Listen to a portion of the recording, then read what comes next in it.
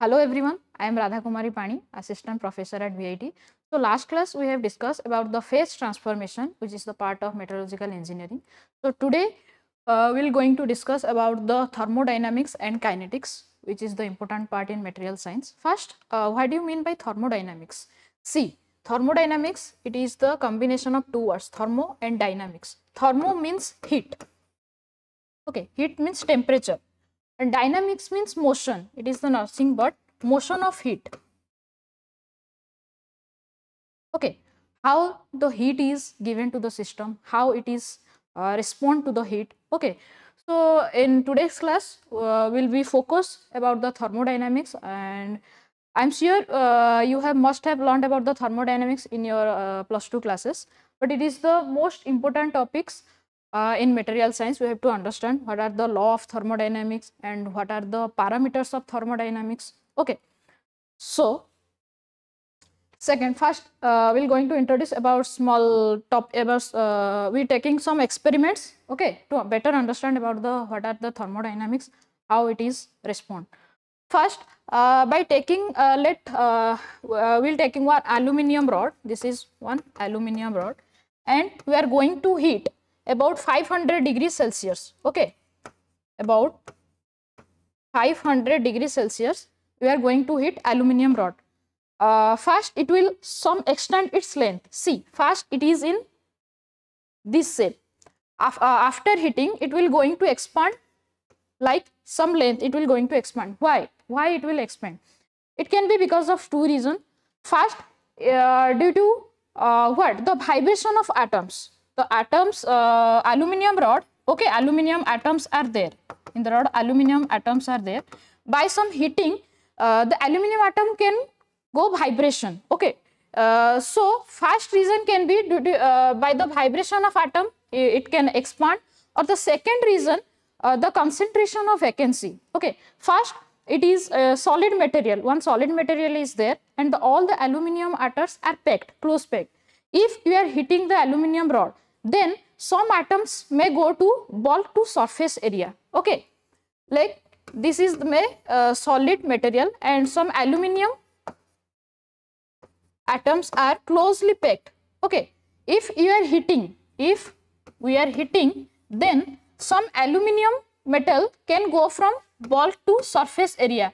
So here in the bulk some vacancy may create, okay. So by creating some vacancy it may expand, okay. It can be two reasons. One is vibration of atom, and the second reason is the concentration of vacancies, okay.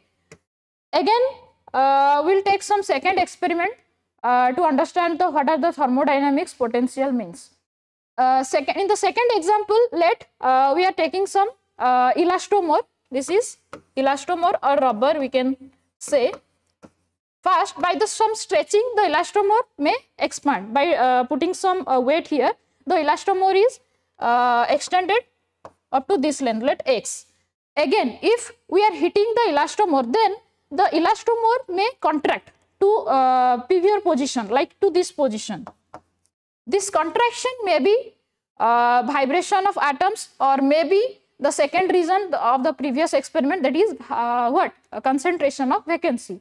So why this is happened? Why after heating the expanded strength is contracting to previous length? Why? It can be two reasons, like some potential is there, that is can be gives free energy or entropy. It is the thermodynamic parameter gives free energy, or entropy means some randomness, okay, some perturbation we can say. So these are the terms which is the reason behind after heating why it is stretching, why it is contracting. So in today's class mainly we will be focusing only the thermodynamics parameters, what are the parameters are there, or what is the potential, okay. Now we'll going to see some mechanical equilibrium. Let some box is there, like this is the rectangular box, and first it is in the position configuration, let's see one, okay. And by shifting its configuration, we'll see how its stability is changing according to the configuration. Let in the y-axis we are taking the potential energy, which is directly proportional to the height of center of gravity, okay. Here the potential energy PE is directly proportional to the height of center of gravity of rectangular box. Let in the C1 position it is the metastable state A. It is the potential energy is this much. Okay. Again, if you are tilting the rectangular box to this side, to right side, to the C2 configuration, it is the most unstable state. Why? Because the potential energy in B configuration is high. We can see this is the potential energy of B configuration, because here in the C2 configuration we can see the rectangular box, the center of gravity is shifting to this position. So the height of center of gravity is more, the potential energy is more, so the stability is less and the instability is more. Then after shifting the tilt the rectangular box to C2 to C3 position, and this position is the most stable position. Okay, we can see the center of gravity is less, the stability is more. See, the potential energy here it is in the minimum position. The less potential energy means it is in higher stable state. Why? Because the center of gravity, the height of center of gravity here, it is less among all the three configuration. So here we can see how the stability, okay, how the stability changes according to their position, to their height of center of gravity. We can see in this graph. So here it is the explanation of previous experiment. Okay. The equilibrium is nothing but refer to the state, means balance. Equilibrium means what? Equilibrium means in the all side the force is balanced. Okay, in let the C1, C2, C3, it is the three configuration, they are in equilibrium position, means what? There is no change in configuration, means there are no perturbation, no randomness, no disturbance. So they are in equilibrium position. Here the configuration C2 has the highest energy. The small perturbation of the system will take the downhill energy, means in C2, see, in C2 position it is the highest unstable state. Why? Because the height of center of gravity is more. Now the configuration C3 has the lowest point, lowest center of gravity, so it is the most stable state. Same, the metastable, first the A configuration it is called as metastable state, means it is not so highly stable, not so highly unstable. Okay, so three kinds of equilibrium is there with respect to their energy: stable state, metastable state, or unstable state. Okay, unstable state means the energy is maximum, stable state means the energy is minimum, reciprocal. Stability means the energy is less, unstable means the energy is more. The energy means here it is potential energy. Okay, so now we'll discuss about the laws of thermodynamics. There are four laws: zeroth law, first order, second law, third law. Okay, first the zeroth law of thermodynamics, what? It is nothing but it is the similar to the transitive property of your mathematics. Okay, if A is equilibrium with B and B is equilibrium with C, then A will be equilibrium with C. Here it is the same. Zeroth law states that if the two systems, let A and B, are equilibrium with each other. Equilibrium means no heat flows, no heat is gained or no heat is lost. If same, the B is equilibrium with C, then the A will be equilibrium with C. Now the second law is first law of thermodynamics. It is nothing but it explains about the conservation of energy. Let the system is there, one system is there, and we are fitting some heat. Okay, the heat is gained to the system. Then what will happen? The internal energy of that system will going to increase. So the system, what will do some work to compensate the energy. Okay, how much heat it is gained, it will compensate that energy in the form of work done. So here we are getting one equation, that is del U is equal to Q minus W. Here it is U is internal energy and Q is heat gain and W is work done. So for the small change, for the infinite small change, du we can write del Q minus del W. Here also we can write Q is equal to del U plus W. It is the first law of thermodynamics state, conservation of energy. How much heat it is gained to a system, it will compensate by doing some work and some internal energy. Now in the thermodynamics, sign of Q and W is matter, because it is in thermodynamic in numerical. Okay, in numerical it is most important to know the what will be the sign. Magnitude will be same, but the sign will be changed in terms of Q and W. If let the one system is there, if the system gain some heat, then Q is positive. Okay, if it is gain some heat, then Q will be positive. Let the system loses some heat, let the system lose some heat, then Q, the sign of the Q will be negative. Sorry, here it is, will be negative. If the system loses some heat, then Q will be negative. Same for W, if the work done by the system, then W will be positive. If work done on the system, then W will be negative. Means here it is, it's saying about the sign, the magnitude will be same. Okay, how much heat is gained or lost, Q will be same. Let the system is the gain some heat, let 25 joule or 25 calorie. If the system gains heat, then it will be positive sign. If the system loses some heat, then it will be minus 25 joule. The magnitude will be same, only the sign will be changed.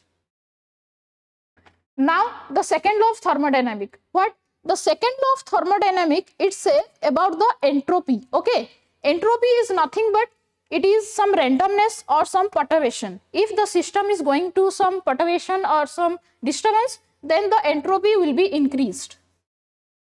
Okay, so what about the second law of thermodynamics? All the natural process are spontaneous. Okay, spontaneous means there will be some disturbance or there will be some inorder. So the entropy of a system will be increases for the spontaneous or irreversible. Irreversible means some work done is going to happen, but the system will never change to its previous position. Reversible means it can be changed, but irreversible means it cannot be changed. Okay, the change will be for permanent.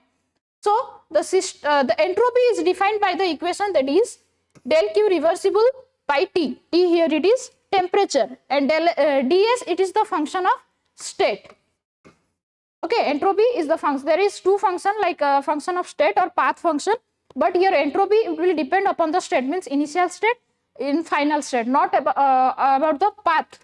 Okay, so for the second law of thermodynamics, the entropy for the any spontaneous reaction of the natural process, the del S is negative, and the ds is defined by the equation, that is del Q reversible by T. Now the third law of thermodynamics says the entropy of the perfect crystal is 0 when the temperature of the crystal is at absolute 0 Kelvin. When for a perfect, let the perfect crystal is there, where the temperature is at 0 Kelvin, the entropy will be 0. Means the limiting del S at temperature 0 Kelvin, it will be 0. It is the fourth most important law of thermodynamics. Okay. Now, what is thermodynamic potential? Okay, we'll going to discuss, and how many parameters are there in terms of thermodynamic potential. One can be your internal energy, heat, or Gibbs free energy, or Helmholtz energy, and this is the parameters of thermodynamics. Okay, so the thermodynamic potential is nothing but it is a scalar potential to represent the thermodynamic state of the system. Okay, so now the thermodynamics potential, it can be four types, like one is internal energy, that is U, enthalpy, H, Gibbs free energy, or Helmholtz free energy. And there are state variables are there in thermodynamic parameters, like pressure, volume, temperature, okay, entropy. These are the state function. And the two terms we have to remember, one is intensive property, what is extensive property. Intensive property means which is the independent of size. Let the example is pressure and temperature, it will not depend upon the size of matter. Okay, so these two are intensive property. What is the extensive property? Extensive property means it will be directly depends upon the amount of matter. Okay, how the amount of matter is changing, it will be depend. So some example of extensive property is volume, energy, Gibbs free energy, Helmholtz energy, all the potential are going to depend on amount of matter. So now the heat capacity. Okay, the first parameter, thermodynamic parameter, we are going to discuss, that is heat capacity. First, what is the heat capacity? See, heat capacity from the definition it says is nothing but the amount of heat. Okay, the amount of heat needed or required to raise by an unit amount of substance to increase unit in temperature. The unit amount of substance can measured in grams or mole, and the unit in temperature means in degrees Celsius or Kelvin, the unit. Okay, nothing but the heat capacity, how much heat it will be required to increase the temperature of a 1 gram substance or 1 mole substance. So the heating means the addition of energy, it can be carried out at constant volume or constant pressure. So there are two heat capacity, one is CV and another one is CP. CV means the heat capacity at constant volume and CP means the heat capacity at constant pressure. And the thermodynamic equation also will get the CV is del E by del T at V, or we can write CV is del U by del T at constant volume, and the thermodynamic equation CP is del H by del T at constant pressure. In further classes, we will going to derive how the CV is del U by del T and how the CP is del H by del T. So the heat capacity also, it is an extensive property because it depends on the amount of matter. Okay. So if the substance has more heat capacity means more heat is required to increase the temperature. So the heat capacity of water is more than the air.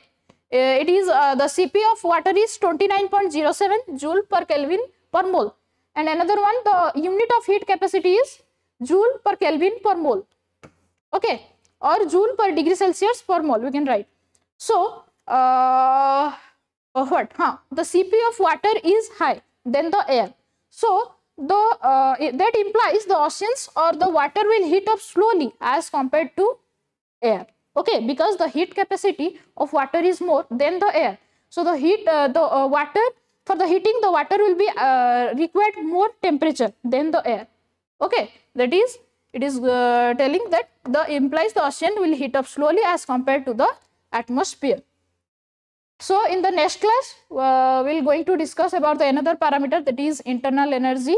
Okay, and how the relation about the how it is heat capacity will relation about in between the heat capacity, internal energy, entropy, the different type of like parameters are there.